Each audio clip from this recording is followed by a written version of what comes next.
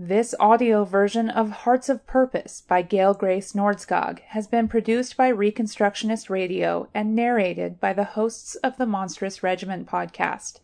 Please visit reconstructionistradio.com to access the rest of this audiobook and many more. 5. Julie Dawson. YWAM, Youth with a Mission. Townsville, Australia. Oxnard, California. Kona, Hawaii. Focus. To bring healing to the nations through the multiplication of medical ships and the gospel of Jesus Christ. To disciple nations through evangelism and the multiplication of leadership schools for the South Pacific and Asia. You are worthy, O Lord, to receive glory and honor and power, for you created all things, and by your will they exist and were created. Revelation 4:11. When we allow God to have his way in our lives, we give him pleasure. Our happiness becomes his happiness. The Bible says that Jesus is the first of many brethren. That means that we are his family, the first of his line, and that we will experience much that he experienced, including suffering and going to the cross, where we lay down our rights as Jesus did. God is not the author of suffering, but we live in a fallen world with an enemy who is the author of pain and suffering. The enemy meant it for evil, but, as Joseph said, God meant it for good. Genesis 50:20. We are prisoners of hope, and we know that all things work together for good. Romans 8:28. June 2014. As I looked at the screen in front of me, I saw a young boy about 5 years old. He was from Papua New Guinea. His beautiful brown face and big brown eyes captured my heart. His name was Victor. Victor spoke about his love for his country and its beauty and diversity. Medical care, dental care, and education were just a few of the challenges his country was facing. My heart was moved. Before joining YWAM, Youth with a Mission, in 1972, I had wanted to become a nurse. And as I sat in the audience that day, I thought that maybe my desire to serve on the mission field in a country that needed medical help might actually come true. I had served YWAM in many capacities for over 40 years, but now my children were married. Rachel, our daughter, was about to be married. John and I were entering a season of new possibilities. John had been involved with YWAM medical ships for a long period of time, but doors were about to open for me to participate with him in bringing healing to the nations through the love of Jesus and medical help. 1962. Looking back. Oh no! Where is it? I can't have lost it again. I can only imagine what Mom is going to say. Oh God, can you help me find my retainer? My eyes immediately fell upon a plastic glass on my headboard above my bed. I crossed the room and looked inside the cup. My retainer! There it was, sitting on the bottom of my cup where I had left it a few nights ago. I was 9 years old at the time, and this was my first experience with answered prayer. There is a God, and he answers childlike faith. I was raised in a Catholic home. We weren't overly religious, but we were in church every Sunday, and I attended catechism classes once a week while growing up.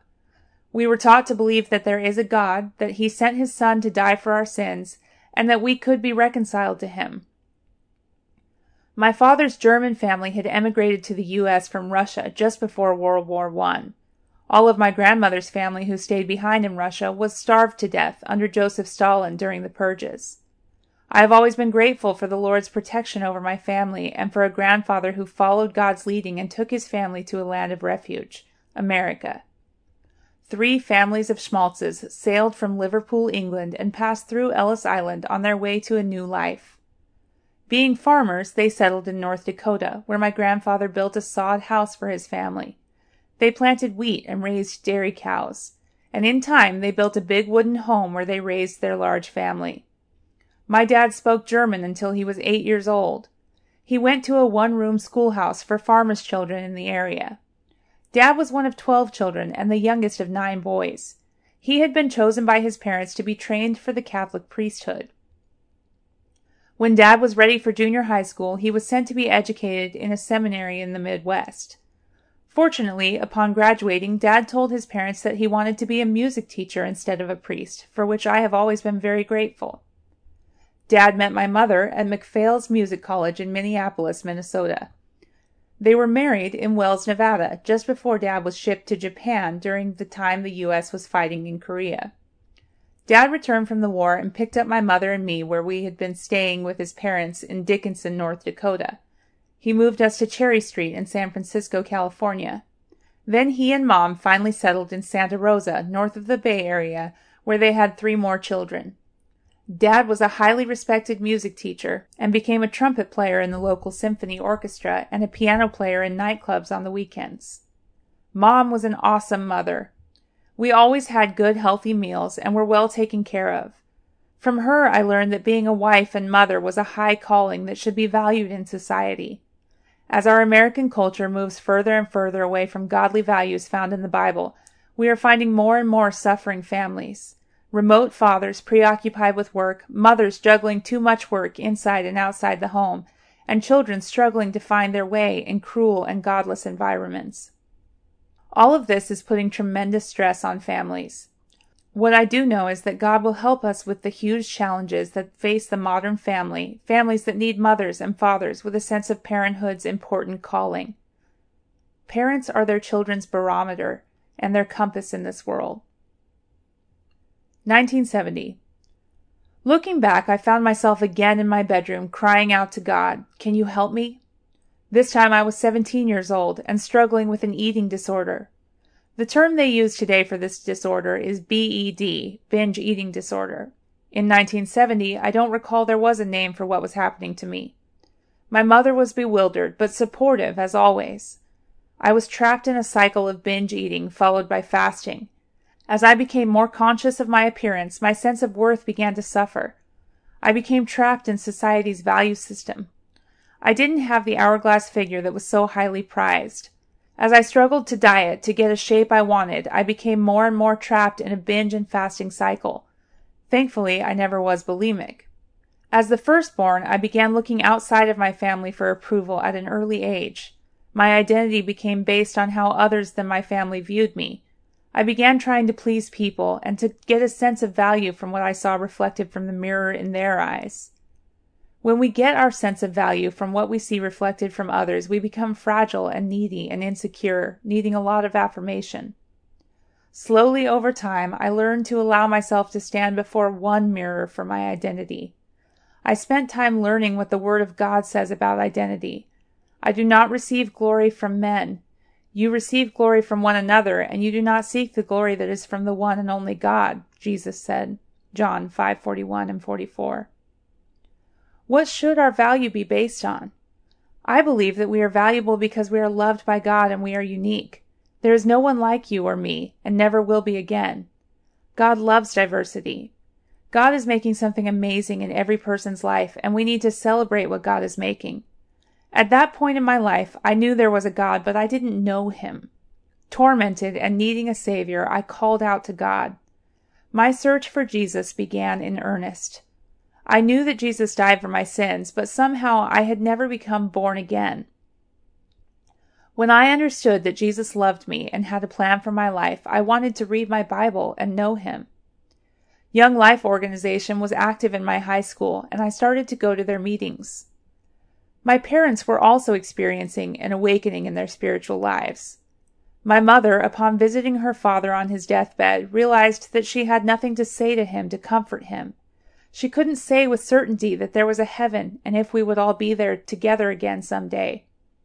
She knew that she believed in God, but wasn't able to lead her father into the saving knowledge of Christ. After his death, she began to search for a real relationship with God. Within 3 years, my parents, my brother, and my 2 sisters and I were all born again and learning to follow the Lord. It was the early 1970s, and God was moving. As God revealed his unconditional love for me, I learned to trust him and accept his righteousness. Within a few more years, I was completely delivered from the eating disorder that had plagued me. One evening, my mother reached out, gave me a hug, and told me she loved me. God moves through love. As she spoke words of affirmation, Jesus touched me with his love. My mother knew my struggles, and she showed me compassion. I received a measure of deliverance and healing that night. One might say that this sounds too easy. It was. After another divine appointment with the Holy Spirit, in which he touched me with a Father's love, I was completely set free from the desire to overeat. I was so impacted by this supernatural deliverance that I forever knew that God heals and delivers his people from their afflictions. After graduating from Montgomery High School in Santa Rosa, California, I began to attend the Samuel Merritt School of Nursing in Oakland, California. I enjoyed my training as a student nurse. I also attended science classes at Cal State Hayward, a short distance away. My habit was to go home on the weekends, since Santa Rosa was about an hour-and-a-half drive from Oakland. I looked forward to being with my family and attending youth group at church. One Friday night, a team from YWAM was visiting my church. I was very excited as I settled into my seat. A young man named John was on the platform in the front of the church teaching about sharing Jesus on the streets. He had long blonde hair and a thick accent which sounded British to me. After his teaching, he led about 25 of us young people to the neighborhood mall, where we shared Jesus whenever we had an open door. I was on John's team. I discovered that he was from New Zealand. At this point, I had no idea where New Zealand was on the world atlas. John patiently explained that New Zealand was at the bottom of the world, not too far from Australia. Yes, I did know where Australia was. He told us that he was traveling up the coast of California, visiting different churches where the team from YWAM would teach students in youth groups and then take us out witnessing. This was in the early 1970s, and the Jesus People revival was just beginning. Dwayne Peterson was an important influence at this time, and he was publishing the Hollywood Free Paper. I knew that kids had been streaming into the Haight-Ashbury district of San Francisco where, among the flower children, a culture of drugs and free love was in full bloom. Resultant activities destroyed lives, and disillusionments were setting the stage for a revival among young people. Many were hungry for God's love. Later, I found out that when John was speaking to the crowd of kids in my youth group, his eyes fell on me, and he heard the Holy Spirit say, "That's your wife." He became curious about me. While his team stayed in Santa Rosa, we started getting to know each other. After John's team left, we kept in contact. It was a long-distance courtship since I was still going to school in Oakland, and John was pioneering a training school for traveling teams and recruiting volunteers for upcoming outreaches overseas. For many months, John had to drive back and forth from Southern California to Northern California to see me, which was about a 300-mile trip one way. We then found ourselves further apart when I spent a summer of service in Africa, and John continued his pioneering of YWAM in Hawaii. We communicated through the mail, sometimes with great difficulty because of the chaotic political situation in Ethiopia, where I spent about 6 weeks with a YWAM team. We were a team of 3 Americans, 1 young Englishwoman, and 2 girls and 1 young man from Denmark. Our leader was a great young woman from Sweden. We spent time teaching and singing in the open air and in churches and in doing evangelism. We often stayed with different missionaries in the area, and we all had remarkable stories of how God coordinated our schedules. Baptist missionaries from the U.S. and missionaries from Norway, Sweden, and Denmark were kind to us. I greatly admired these folks who were so far away from home but loved the people they worked with, making their lives better and leading them to Christ. God started to speak to our team leader about making a trip from Addis Ababa, the capital of Ethiopia, to Asmara, the capital of Eritrea, which would involve a 3-day bus trip through mountainous terrain. We were going to meet a Baptist missionary from the U.S. and spend time working with his young people. One evening, after a long day of travel, we were met by a missionary who was led by the Holy Spirit to our bus station just as we had arrived. God had spoken to him that a team of young missionaries was traveling and needed a place to stay for the night which he could provide. Our team leader was so grateful since she had organized much of our trip through faith, believing that God would provide opportunities for ministry and would meet our physical needs. May 19, 1973 was John's and my wedding day. As I stood in my church on my father's arm, I thought, Lord, I don't know this person I am marrying very well. I knew that God had put us together, and we had submitted our relationship to both sets of parents, and they had given their consent. However, John and I hadn't spent much time together. As I walked toward John, I thought about Isaac and Rebekah, 2 people in the Bible who hadn't known each other at all, but who were joined together. My heart was flooded with peace. I knew that the man whom God had chosen for me was the best choice I could make, and that I was safe and secure in God's will. I loved and respected John. Over the years that followed, I could never have imagined the role of leadership that John would play in the world. We began a training ministry in 2 Spanish-style houses in Sunland, a suburb of Los Angeles, California. God also released a 7-acre property in an African-American local community just 5 miles away. Other operating locations were pioneered in Hollywood, Pasadena, San Pedro, and Long Beach, with many more developed throughout the western U.S. and several countries. David, our first child, was born in 1976. What a courageous child, and what a gift! He is now a pastor of a church in Curitiba, Brazil, and an educator of missionary leaders. He is the father of 3 wonderful children and husband to a multi-talented Brazilian named Katie. Our second son, Paul, was born in 1978. What a delight he is! He is the operations manager for Wild Planet Adventures. He has a wonderful, courageous wife named Amber and 2 beautiful little girls. After Paul was born, I had a dream in which the Lord told me, "You are going to have a little girl, but it will be a long time before she arrives." Our son Matt arrived 4 years later. Our friend Dan Sneed called and said, "This baby will be a great blessing from God." And he was, and still is. I smiled every time I thought of him while he was growing up. He was happy and good-natured. He married a gifted, godly woman from France named Aurora, and they have 4 children. They are YWAM missionaries to the Pacific and Asia and are based in New Zealand. But where was our little girl? God blessed us with a house next to our ministry headquarters and school facilities in Lakeview Terrace, just a few miles from our original location in Sunland. Being a leader with a wonderful teaching ministry and with a gift of wisdom, John was much in demand around the world. He also never had trouble finding people to follow him, so we had great people working in our outreach programs and schools. Since we had 3 boys growing up together, I decided that the best thing I could do for the body of Christ was to release my husband. I assumed much of the responsibilities around the home, since John was pioneering in the city and traveling much of the time. I headed up our hospitality ministry on our campus, as well as leading prayer meetings for the women. Was I lonely and overwhelmed at times? Yes, but the Bible says we must pick up our cross and follow him. And he who loses his life will gain it. He who gains his life will lose it. During our times of separation, I received a wonderful closeness with the Holy Spirit. The Bible says that he will be a father to the fatherless and a husband to the widow. Psalm 68:5. I needed a father since my dad had passed away from a heart attack unexpectedly when I was still a young wife and mother. And when John was out of town, I needed a husband too. I learned to take my needs for provision, protection, and identity to God the Father. Jesus was my Savior, friend, and companion. The Holy Spirit was my teacher and comforter, and nurtured me when I needed to be strengthened. As the years passed, Youth with a Mission, YWAM, became a large global missions network. John became prominent both as a missions statesman and as a leader within the rapidly growing global prayer movement. He was always organizing something. These included the Los Angeles Olympic Outreach, the North American Marches for Jesus, the Love Los Angeles Pastors Network, the response to the Cambodian genocide, and many more global initiatives.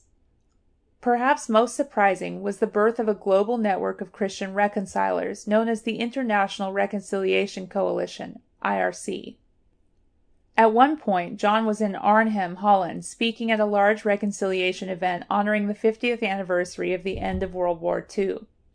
Many Germans came hoping for reconciliation with the Dutch and participants from across Europe.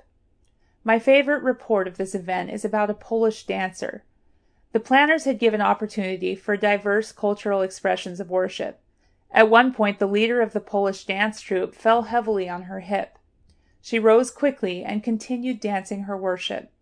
Later, John honored the Spirit of God in the Polish people before the crowd by saying, "The Polish people may fall and be injured, but they are the first to get up."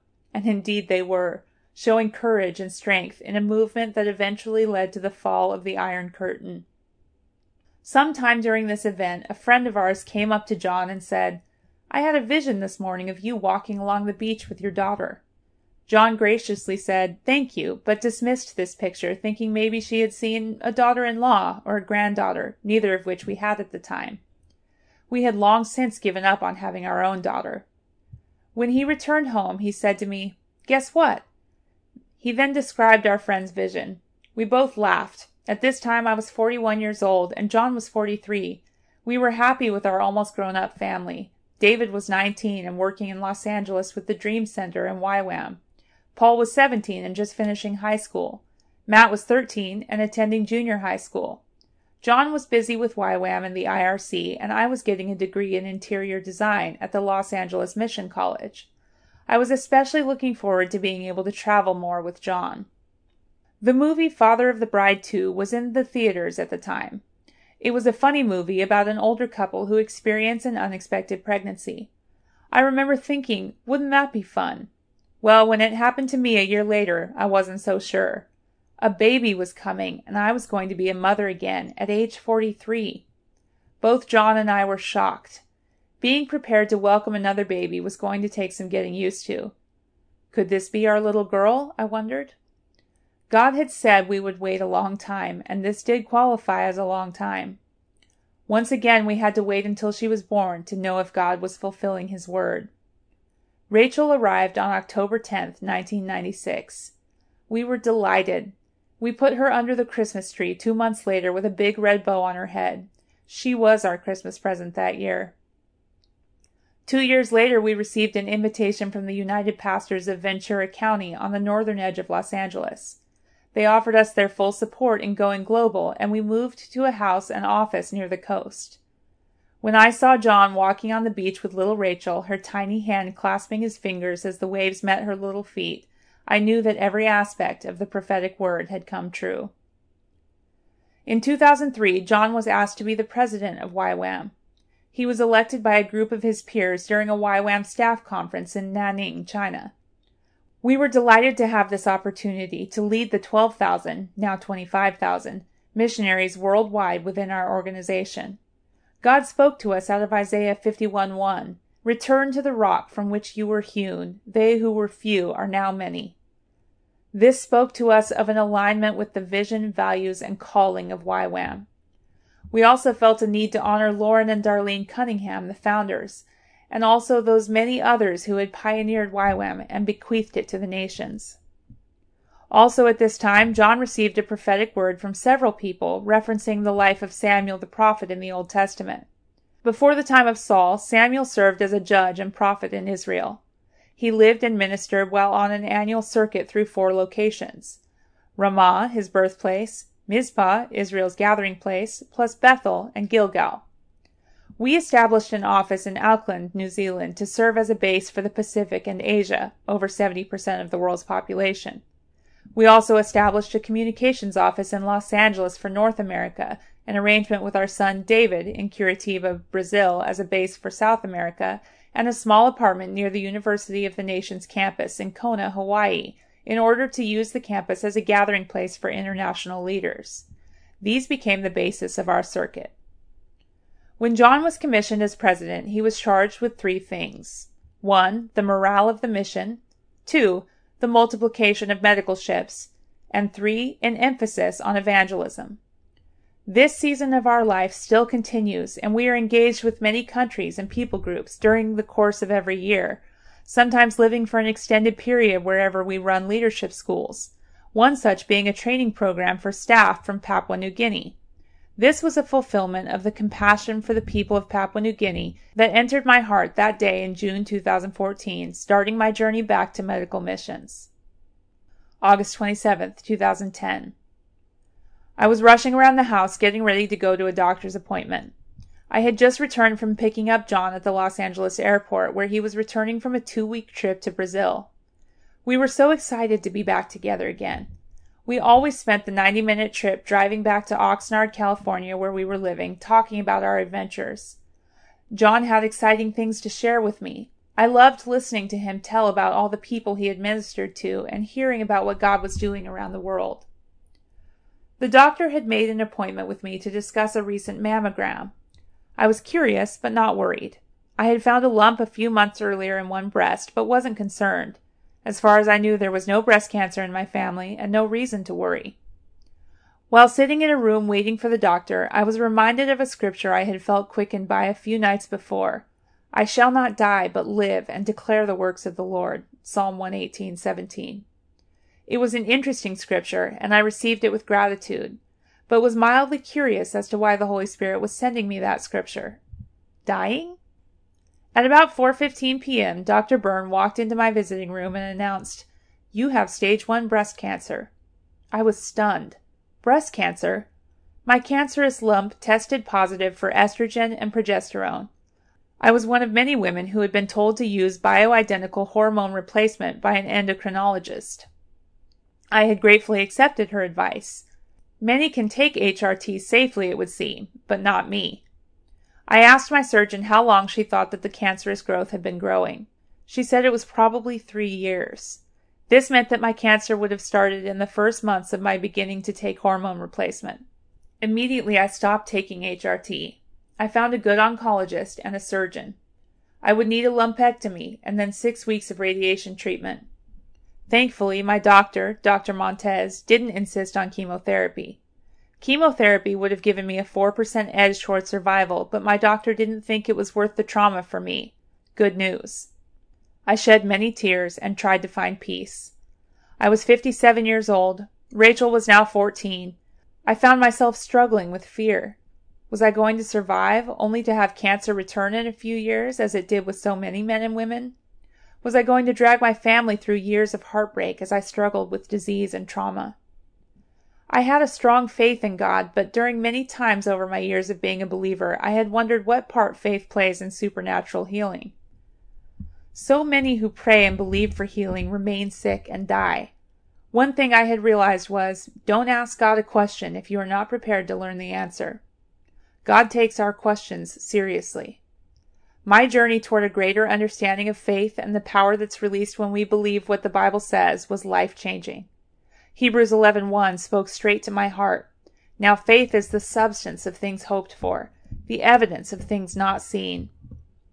Other scriptures that came to mind were John 6:63, "It is the Spirit who gives life, the flesh profits nothing," and James 5:15, "And the prayer of faith will save the sick, and the Lord will raise him up." I also referred to 1 Peter 1:7 about the genuineness of your faith being much more precious than gold that perishes. Smith Wigglesworth, a great healing evangelist from England, once said, "The truths you stand for, you are tried for." This was becoming a reality for me. Treatment for different types of cancer has improved over the years, but many people still perish. I have learned to never compare myself with anyone else. As 2 Corinthians 10:12 reveals, comparing myself with others weakens my faith in God's promise to heal me. Living in supernatural health that is energized by God, became a focus for me. How could I access God's healing in my body? My doctor at one point said, "Your body makes cancer. You will deal with the potential return of this disease for the rest of your life." These were, and are, scary words, but I encouraged myself in the Lord and began to seek Him for revelation about His healing principles. Although I greatly appreciate medical science and I value doctors, I knew that I needed to turn to the greatest physician to teach me to stay well and healthy. Medical science these days is telling us that up to 80% of disease can be emotionally based. Are we making ourselves sick? Are we causing our bodies to break down due to stress and fear? Emotional wounds received as early as childhood can become strongholds which the enemy exploits to oppress men and women. Satan is called the father of lies. He wants to put his identity upon us, usurping God's role of our loving Heavenly Father. Our Father God says, "You are fearfully and wonderfully made." Meanwhile, the enemy whispers, "You are worthless, with no value. You should feel ashamed and rejected." God speaks to us all in Jeremiah. "I know the plans I have for you, plans for good and not for evil, plans to give you a future and a hope." As I struggled with fear, the Holy Spirit comforted me. Psalm 119:92 became a sweet place for me to rest. "Unless your law had been my delight, I would then have perished in my affliction." Psalm 124:7 also brought me hope and promise. "The snare is broken and we have escaped." One time I woke up in the middle of the night hearing songs of praise and scripture which brought me peace. I realized that the Holy Spirit was singing to me. During the day, I often experienced anxiety and fear. And then the scripture would come to me from 1 John 4:18. Perfect love casts out fear. Why was I afraid?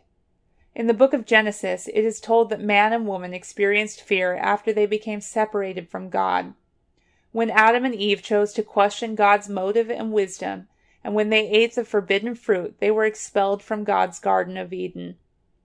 Mankind has been trying to get back into God's garden ever since and to be rid of fear. Fear will always be a father issue. God's answer to fear is, be rooted and grounded in love. Ephesians 3:17. This became my lifeline. This scripture is enclosed within another verse, that Christ may dwell in your hearts through faith, that you, being rooted and grounded in love, may be able to comprehend with all the saints what is the width and length and depth and height, to know the love of Christ which passes knowledge, that you may be filled with all the fullness of God. Ephesians 3:17-19. When we look at the cross, who was there? Peter was nowhere to be found. John, the disciple whom Jesus loved, was standing so that Jesus could see him while he was dying on the cross. Jesus was able to speak to John and give him an assignment.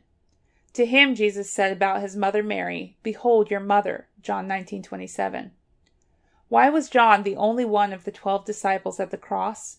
Because he was focused on being a beloved disciple, not on what he could do for Jesus. This became my goal. Like Mary, I wanted to sit at the feet of my Father God. The Word became my daily bread. Taking communion became my daily routine. I found that spending time at the foot of the cross, in my prayer closet, taking the elements that represent the body and blood of Christ, and remembering what Jesus did there, caused my fear to disappear. I would meditate on the story of the first Passover, and that when over 2 million Hebrews left Egypt, not one was sick. That was a miracle of healing. The enemy, the devil, who is the author of fear, fled. Often I would take communion 2 or 3 times a day during those first months after my diagnosis, and I would read 1 Peter 2:24, by whose, Jesus' stripes, you were healed. I visualized every lash that fell on Jesus as purchasing my healing. When I took the cup, I would quote Revelation 12:11 in my heart, and they overcame him by the blood of the Lamb and by the word of their testimony.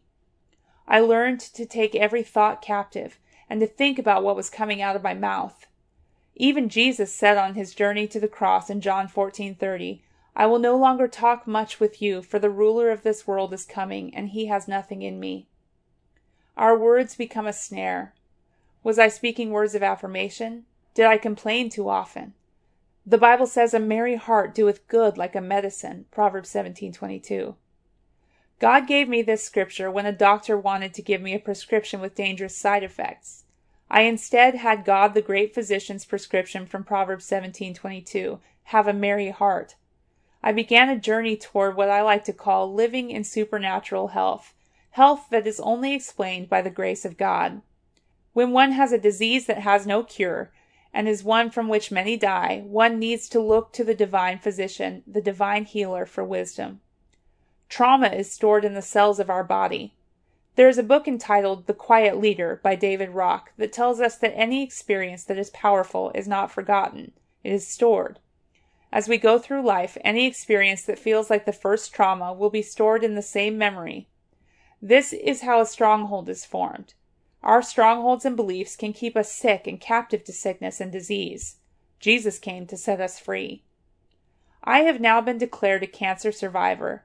I have been cancer-free for over 6 years. In the beginning of my cancer ordeal, I often wondered if I would ever live without fear. Well, I can say, fear is never of God, and fearful thoughts should be taken captive and rejected. The enemy bombards our minds with ungodly thoughts in an attempt to see what we will agree with. When we agree with him instead of what God's word says, we experience stress, fear, and anxiety. I have learned to say that fear is never of God and should always be rejected, never agreed with. Faith is a powerful force. On his way to the house of Jairus to heal his daughter, Jesus feels power go out from him to heal. "Who touched me?" asks Jesus.